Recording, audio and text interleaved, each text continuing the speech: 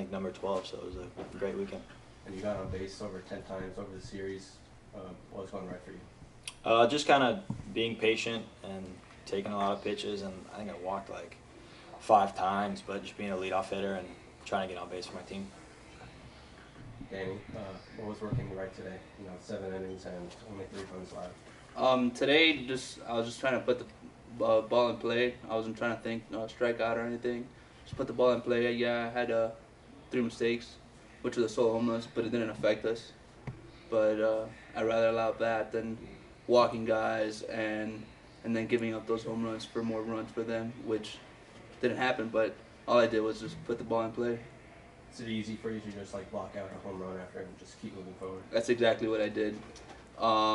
First home run up here, all I did was he hit it, good pitch, good hitter, but then I just came back and then got the outs. What was your approach facing Beer and Oki, who were just always crushing the ball this weekend? I didn't think anything different. I always think the same with everyone, just get outs, and they just put the ball in play basically, and I gave him a good pitch to hit. But other than that, next at bats, I just worked around them and got them out. 2 outs, top of the 7th.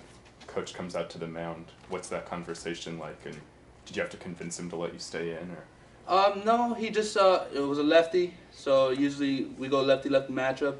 But all he told me was stay closed.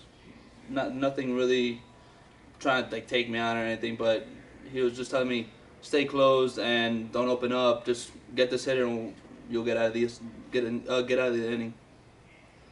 And then Chester, a lot of aggressive base running today. A lot of going first to third, even on shortly hit balls. How important was that for your game plan today? Oh, extremely. I mean, it just makes it that much easier. It's just one base hit to get him in from third to score, as opposed to having to move him over and get him in. So it was really good for our game plan. Is that always the case, or is that special for Clemson? No, it's usually the case. I mean, a couple hit and runs here and there, but being aggressive is our game plan. So. Is that sort of the identity of this team, just get on base? You guys had 30 singles and 20 walks in the series. Exactly. Yeah. I mean, get on base, that's how you score runs and get up on teams. So. That's right. Thanks, guys. Thanks.